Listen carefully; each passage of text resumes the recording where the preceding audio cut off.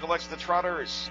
The inaugural $100,000 Patriot Trot. The field is in motion. Here they come.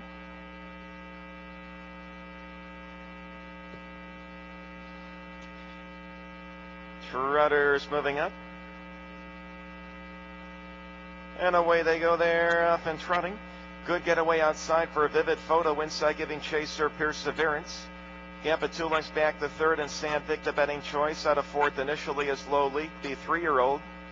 2 back the fifth, and Hope's Victory. Out of sixth, it's going to be Earl's Charm K. Trotting seventh, it is Armbro Approach. The early trailers include J.M. Vangogh. 4 Stars Robro. On the back end is Dunkster. The opening quarter, 26-4. Down the backside they continue. Vivid Photo, Roger Hammer showing the way by 1 open length. Sir Perseverance is second in the pocket for ringsman George Brennan. A length back the third, and Sandvik for Brian Sears. Good position right there. Out of fourth, it's going to be Lolique and John Wagner. Out of fifth, it is Corey and Hope's Victory. Moving sixth, it is Earl's Charm K and Jonathan Roberts. Seventh, it's going to be Armbro Approach and Joe Essig. The trailers remain horses 8, 9, and 10. The half triggered 55 2/5.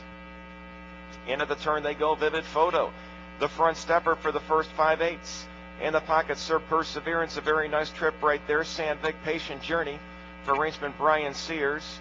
2 back the fourth, and Lolique. They're positioning themselves for the 1,300-foot drive to the wire. Hope's Victory comes to the outside, now fifth.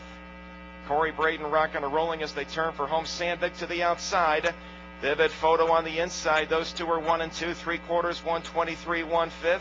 Driving for the wire, Vivid Photo on the inside for Roger Hammer. As expected, Sandvik on the outside for Brian Sears. Third is Sir Perseverance, 1/8 of a mile to go. Vivid Photo trying to complete the coast-to-coast journey is 16th remaining. Roger Hammer, Vivid Photo by 2 lengths.